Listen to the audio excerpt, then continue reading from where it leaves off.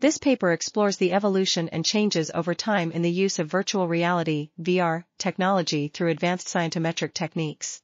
The authors collected all existing articles about VR from the Web of Science Core Collection database, resulting in a dataset containing 21,667 records for VR and 9,944 for augmented reality (AR).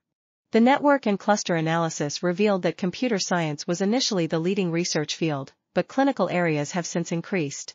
Journals now constitute the main medium of communication, while conference proceedings were previously more common.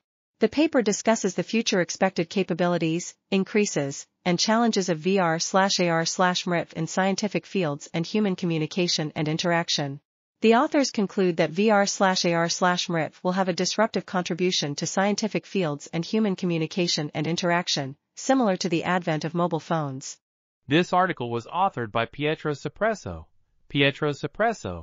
Irene Chicchi Giglioli, and others. We are RTCLTV, links in the description below.